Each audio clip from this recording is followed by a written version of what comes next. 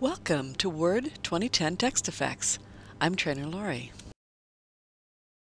What are text effects? It's a way to make your text really pop. Even though it says Word, it's really also available in PowerPoint and Excel, and even somewhat in Outlook. You'll find it on the Home tab under Fonts, and you can see the little A with the glow around it, and there's a bunch of them built in. You could just choose one of those, or you can get into a lot more detail. If you are in compatibility mode, in other words, if you have not converted your old document from 2003 or earlier, then it will not be available to you. It will be grayed out. Also, you have to highlight the text first or select the text before you can use the text effects. I find that chunky fonts are better, a thicker font instead of a thin font. So the first one we're going to look at is outline. Now, of course, we've got all these built in. You can just choose the one that you want, and if you want to make changes to it, you can.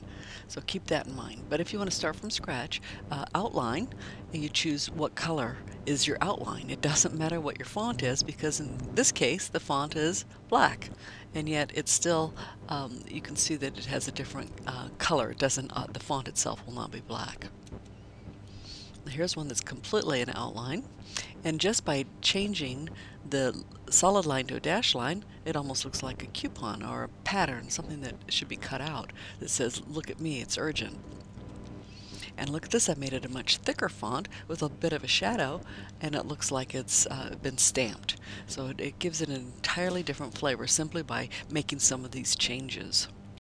The next one is shadow. Love shadow. I use it all the time, and you can see that it has outer here, and you can see where the light source would be from the top left, so the shadow is on the right and the bottom.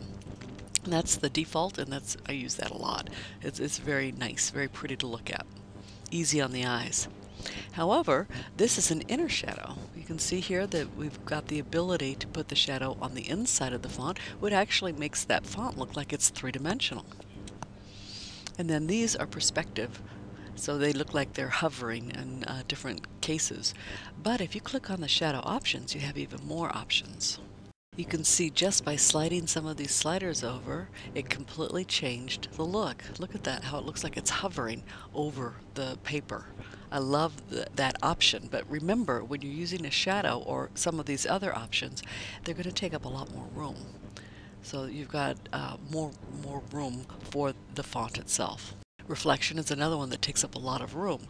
So if you have a lot of white space to play with, these are great to use. Reflection is like a reflection based on how still the water is. So if this were a reflection on water, you could see that there'd be some movement on the water. And here it's a little farther from what it's reflecting, just by choosing your reflection variations. When you choose options, you have more options again, and so that you can make them even more personalized, whatever you specifically like. I like glow for a couple of reasons. I like using the yellow, and you can see that there is no yellow built in, so I click the more glow colors so that I can put a yellow glow. I like it better than using the highlighter because it doesn't give such a big block of yellow. It just gives a nice feel of yellow. I also like to use the glow when I'm putting text over a photo, and some of the edges of the letters might disappear. And so I like glow instead of shadow in this case because it completely surrounds the edge of the letter, and it makes it very clear even if it's over a picture. In options, you can see that you have more options to make it bigger or closer and less transparent. Now you'll notice there's another option here called 3D format, and I pointed out under glow, although it's available on any of the more options, the more format text effects options. But you'll see here it's hidden. If you look on the regular drop-down, it's not available. So this is really a hidden one. You have to remember to come in here to find. It's called 3D format. Using 3D format with a dark color, in the case I used a kind of a greenish brown, doesn't it look almost like metal?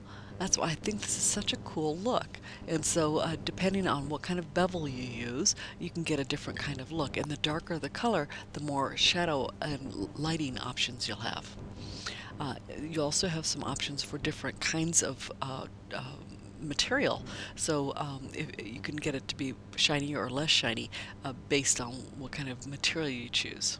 And so you can see very different looks for 3D format, but all three-dimensional. The lighter the color, the less depth that you get. Also, I've had people ask me about other options for effects, and the tried and true, or the classic options, are always available here. However, a lot of people never knew that they were available because they found all their tools right on the toolbar, or in this case the ribbon. So if you go into the dialog box launcher, you'll find under the font tab all these other effects. And so if you're in law, for example, you probably already know about strike through and double strike through.